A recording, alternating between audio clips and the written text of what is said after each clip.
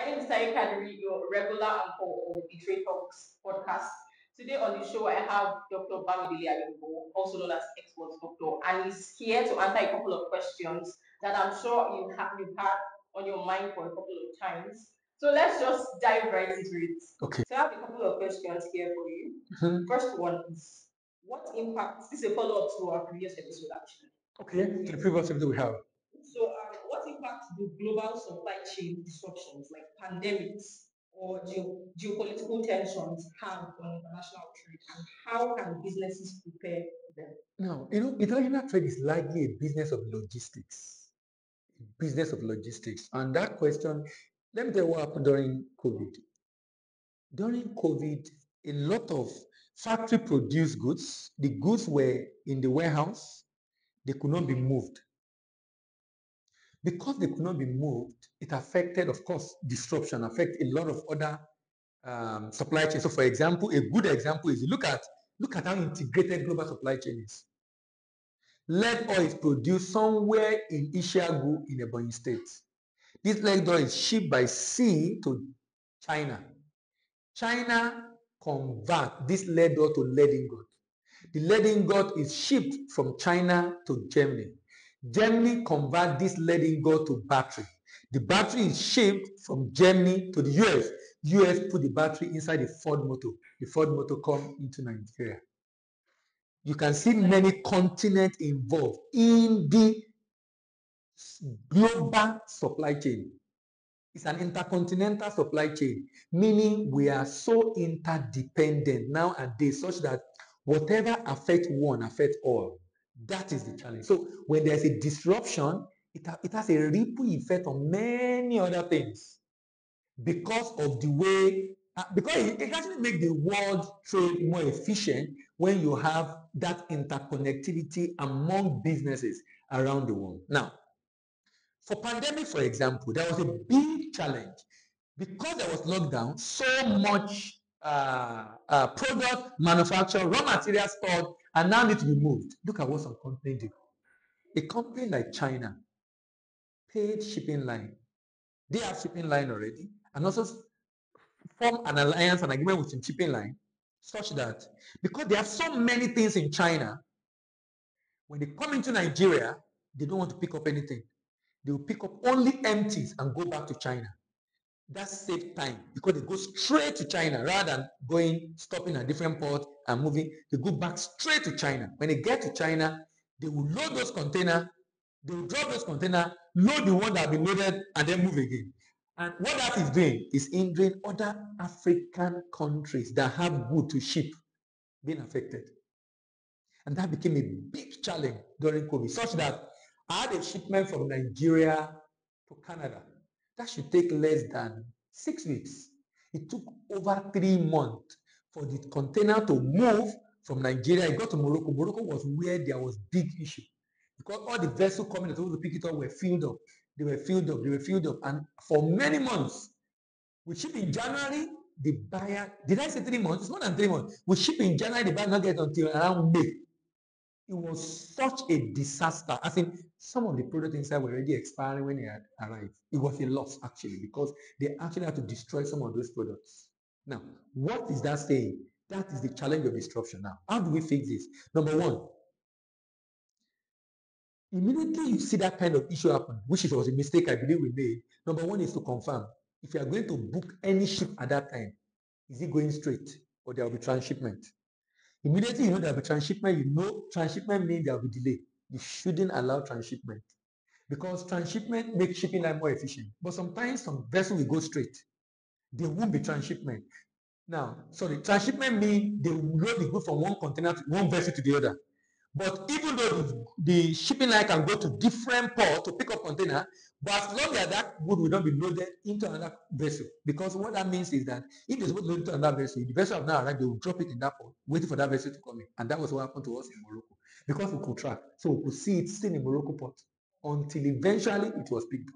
So one of the ways to build resilience is number one to understand the supply chain, be able to project and see what is happening, to be able to foresee what will happen because of what is happening. That's why when you hear in news, particularly news that affect, like there was time Houthis were were attacking ship somewhere in the Red Sea, because any vessel going to Israel or any vessel owned by Israel ally, they were attacking it. And that is making vessels that was supposed to pass through Red Sea, Suez Canal to enter Europe, will now have to go and pass through Indian Ocean, Atlantic Ocean, down to go to Europe. That's a longer route, increasing the cost by about 40%.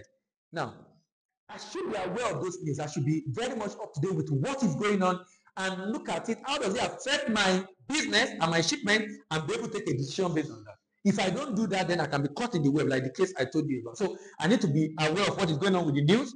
I need to be able to ensure that I have options at every point in time. So when I want to ship, I'm negotiating with different shipping lines, not just their rate and cost. I'm also asking them the transit time, but more importantly, whether there will be transshipment or not. When there's transshipment, it's always cheaper, although it's longer. It's just like you are traveling to UK and or you are traveling to US. You know this word, I've not done this one before. Those people doing it, I don't know how they are doing it. You are traveling to US, you are using Qatar. They will take you to Doha first. About 6-7 hours before they will now start going. They might even stop on the way to be able to refuel because of the distance from Middle East down, rather than moving 12 hours from Nigeria to Atlanta. So the idea is this, the fact that it's a longer journey, but it might be cheaper. You now have to ask yourself, do you want it faster or you want it cheaper? To be able to decide. But my recommendation would be for you to confirm from the shipping line what is the route, because they already planned the route. What is the route of this shipping line to the destination, and be able to decide if it works for you. If it doesn't, then you have to go for another option, which is why you have to negotiate with different shipping lines, go to that destination. But as much as possible, I would strongly recommend you avoid any form of transshipment for that shipment. And that's, I mean, to be able to, and of course, monitor the news to be able to know which vessel will be most appropriate for the timeline you are looking for that shipment, to be able to get it back to the destination. What's the role of technology or technological softwares in streamlining logistics?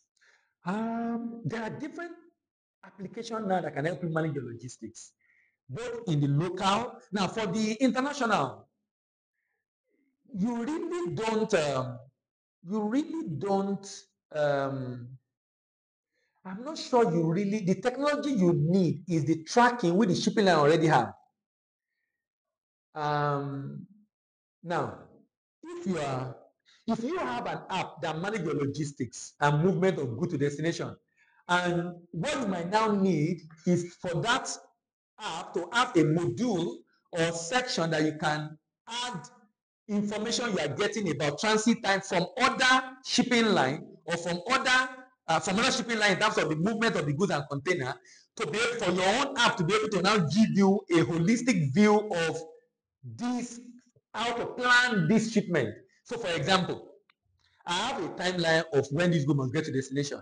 Now I have a timeline of my own movement. I put it on my app, and I've now put for shipping line, shipping company A, B, C, D, based on their transit time, based on their the port they are going to be visiting and destination, and then the app probably will be able to give me a good picture of which of the shipping lines should I choose based on the information I provided from that shipping line, unless my app is plugged into it. If not, but I am aware also that now there are apps available online for global logistics, such that if I put in the detail of my shipment and the detail of the shipping line, because they already plugged into that shipping line, they'll be able to give me that kind of information. So I would rather you don't even develop app yourself, rather go on those third-party app, pay them, put in your information, they can plug it into other shipping line and be able to make recommendation for you on the most appropriate shipping line to use to the destination. Those kind of app already exist. I'm very much aware of that. Already exist for different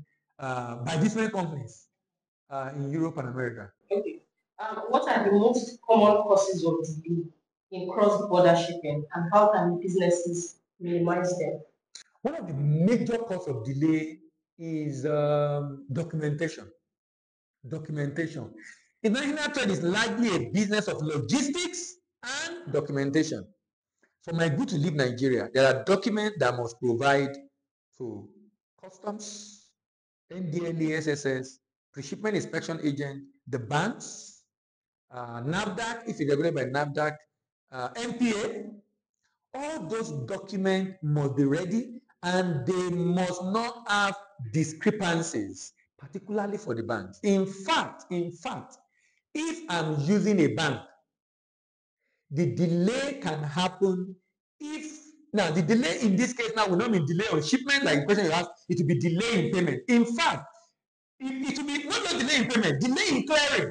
Because if my document have discrepancy, inconsistency in the information in the document, and I give it to the bank in Nigeria, and the good go to China, when the good arrive in China, and the document sent to the bank in China is going to check this document.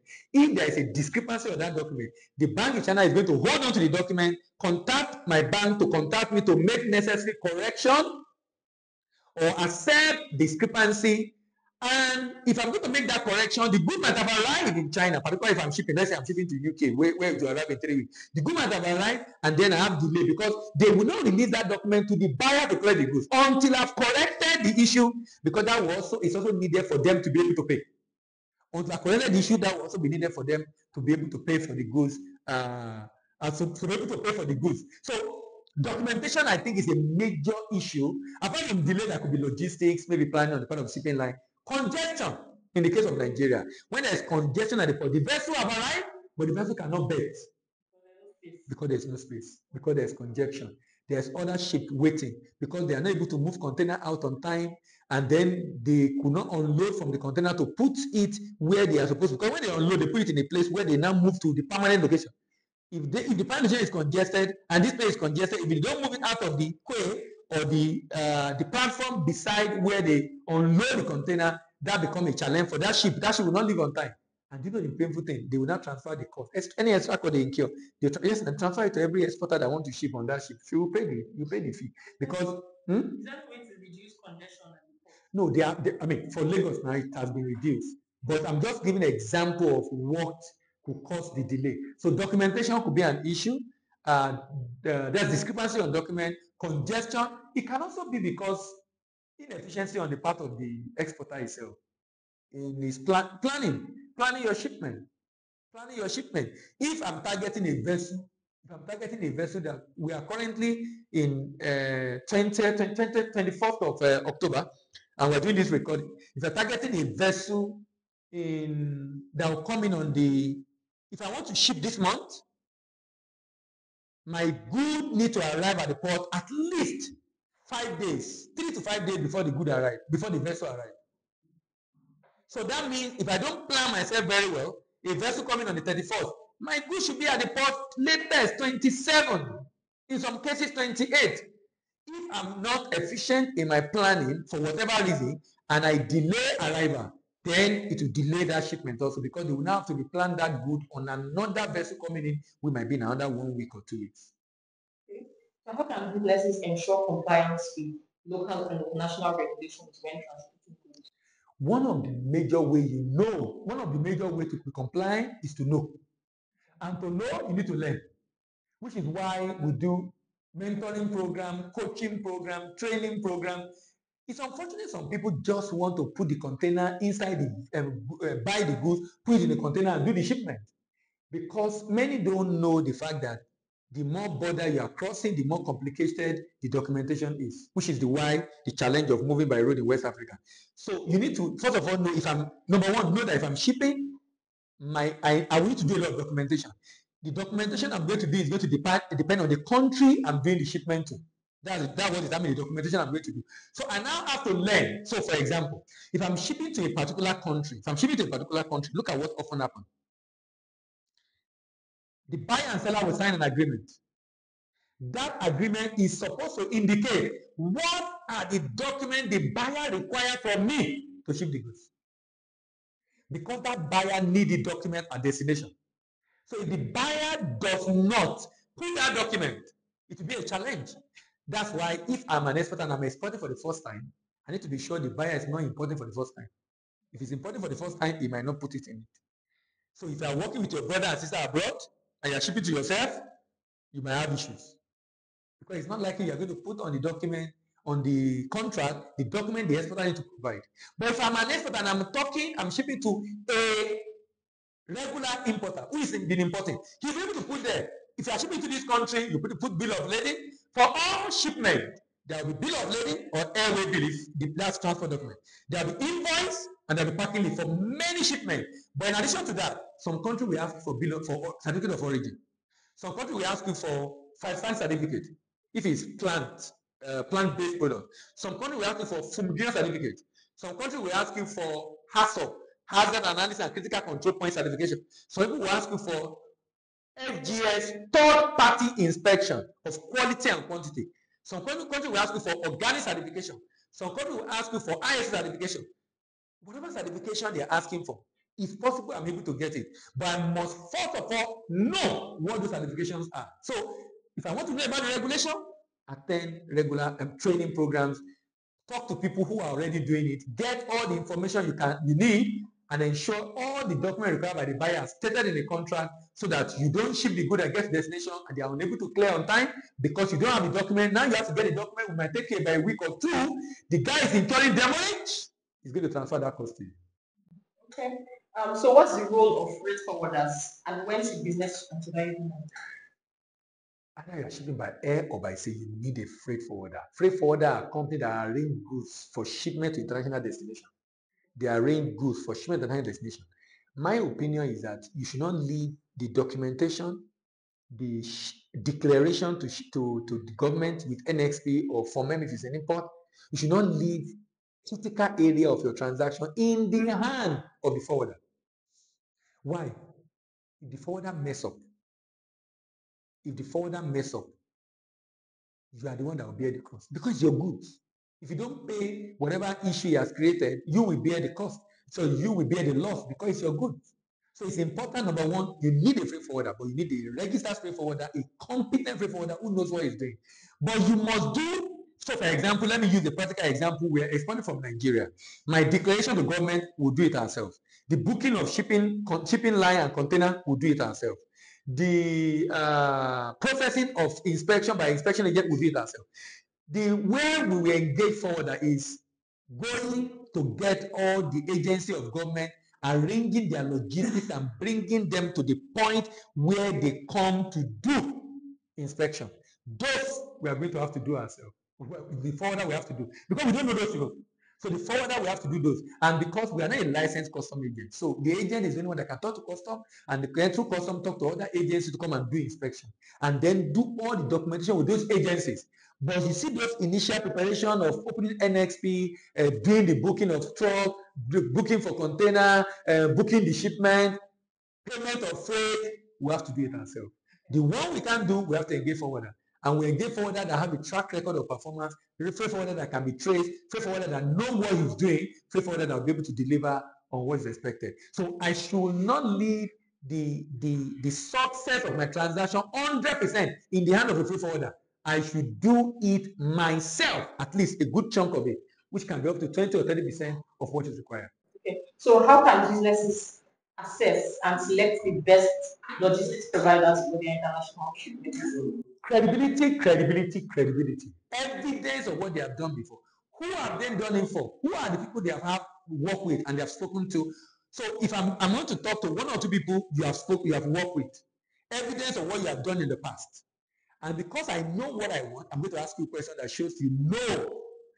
So if I know what I want, I will be able to spot the right forwarder because I'm going to ask him questions about Incoterm, ask him questions about documentation, ask him questions about the export process in general, and his responses will show if he even know what he's saying in the first place. And for those that are listening to us, if you are from Nigeria, Nigerian clearing and forwarding or custom brokers, they call it some quarters, they are very good with import because Nigeria do a lot of import, but they are not very good with export. Not all of them can do export very well. So you need to ask the right question and ensure that this person knows exactly what he's doing. And just asking questions, checking them out, getting feedbacks or testimonial from people they have worked with, we're able to be able to choose the right freight forwarder for your shipment to the international destination. Okay, so how important is packaging in ensuring goods are delivered safely during international transit? And what are best practices for packaging goods for export? You know, do you know that some good actually get damaged in transit because of this question? Some good because they are not well packaged. Let me give you a good example. There was a case some times ago. Someone was importing oporoko. No oporoko. Fish head. It's actually head. It's not even double. It's the head that they bring. They were bringing it from Norway to Nigeria. And the ship had a big challenge on the sea. There was a lot of tempest raging on the sea, and the vessel was shaking, water was splashing, the water splashed on the container, seeped through the space between the door and the container, and entered into the container. The person importing that fish used carton, paper. No, there's nothing wrong with carton. He could have used a laminated carton, or rather, put that stuff inside a nylon before putting it in the carton. Any form of waterproof. He didn't do that. So when the container, so of course it touches the fish started rotting from, they will start affecting each other and the rotting spread. When they opened the container in Nigeria when he arrived, it was smelling terribly. That person cannot claim insurance. He can't claim insurance because it's his fault. You should know what you are shipping, and you should know this thing I'm shipping is perishable. If it's perishable, what do I need to do to ensure I preserve it in transit? It's my job. I should be able to know the risk associated with packaging my product. For example, if I'm exporting a product and the product has oil in it, either naturally or through frying, I need to reduce the exposure of that product to air and to light, because that will increase oxidation of that product, and that will increase rancidity of that product, and that will make the product to deteriorate. So the nature of the item I'm exporting influence the kind of packaging I put. So my recommendation is go and read about packaging requirement for your product. Coming back again to learning. This will save you a lot of money. Go and read a lot. Now, I'll come back to conversation we had the other time in the previous episode when we were talking about different shipment options. There was a time we were doing shipment, and this is answering one of the questions in the previous episode, which I didn't remember to put this example of reducing cost. If I want to export products by air, so let me just use this example of a shipment, our own shipment. We were shipping by air 1 ton of pap. We were using cartons to do the shipment. So if you know how it happened at the port, I brought it in cartons, 20 in a carton. That's 10 kg per carton.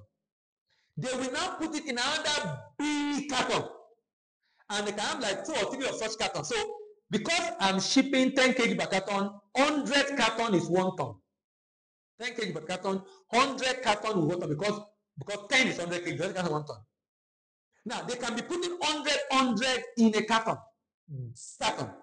So you now have carton upon carton.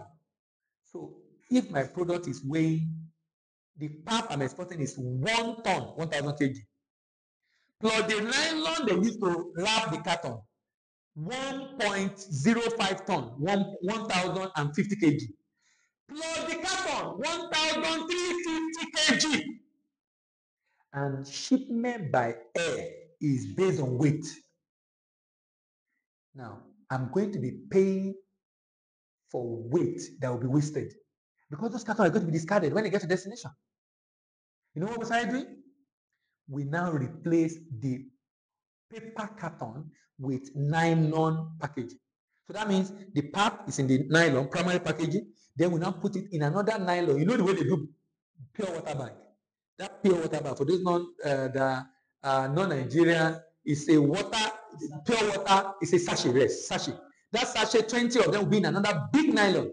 Now that pure water bag, that's the way we're packaging. We're not packaging that nylon. Now, nylon has lesser weight. Suddenly, 1,350 kg reduced to 1,250 kg, 1,200 kg, 1,150 kg, and so now we are reducing about 200 kg. And you know how much per kg sometimes can be up to 1,000 naira, 800 naira, 500 naira per kg, and you are removing 200 from that. Now, that's one of the ways you can reduce cost when you are shipping by air. And now, but this packaging now, in packaging you have primary packaging. That's the material around the product, primary packaging. Secondary packaging, the material you are putting the product in. Now, primary packaging, the product is in contact with it. Secondary packaging, the product is not in contact. The primary packaging is in contact with the secondary packaging. It's like the nylon that I put the pap in is primary packaging. The carton I put the package pap in is secondary packaging. I can now put like 50 cartons, stack them on each other, and put it on a pallet, tertiary packaging. Now, the secondary packaging, in the case of this, now the secondary packaging was what we were able to use to reduce our cost. You see that secondary packaging is critical. It can affect, if my primary packaging is good, my secondary packaging is bad, it's possible that if they put, if the stuff inside is fragile, and I didn't use a strong secondary packaging, and they stack them on each other, they will compress, and that will damage what is inside. So you need to know the nature of the item you are exporting and do your research to know what are the kind of primary packaging I need to use, secondary packaging I need to use, depending on where I'm shipping by air or by sea, to be able to ensure the good arrive at destination. Knowing fully well that if my good is going to Europe, for example, the cold there is high. If I'm going to UAE, the heat is high. So I need to know this thing I'm using, is it going to be able to contain the cold over there or the heat if it's going the other way? So that at the end of the day, the good arrive in optimal condition at destination market. Thank you very much for joining today's episode of the podcast. We do hope that you learned a thing or two from the show. And I'm going to be handing over to Dr. Bamidi to just give us a summary of all he has discussed so far on the show. All we have discussed today basically revolve around logistics and supply management in international trade, even though we are focusing on export. Remember, I said international trade is largely a business of documentation and logistics. And that means that you must get your documentation right in order to avoid delay, demurrage, and discrepancies, which can eventually make the transaction to be a loss. We also talked about different shipping options and how to choose. Should I go by air? Should I go by sea? Should I go by rail? Should I go by land? And how to, and the benefit and importance of each of these, and how I should go about deciding on which of the option I'm supposed to engage for my shipment. And lastly, we'll also talk about how to be efficient and reduce your cost in international trade. I believe this we always, of course, have been of immense benefit to a number of people that are listening to us, and of course, we look forward to seeing you at the next time.